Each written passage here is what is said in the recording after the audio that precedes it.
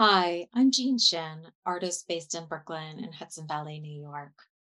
It's been a year since I've been at MacDowell, surrounded by a winter wonderland, and I remember the warmth of my interactions with my fellow artists, amazing filmmakers, writers, composers, performers.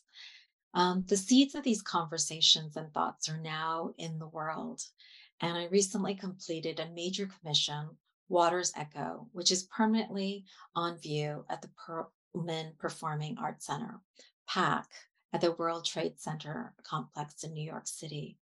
The work is a 16-foot panel made with vintage mother of pearl shells that have been sewn together to reimagine the New York waterways.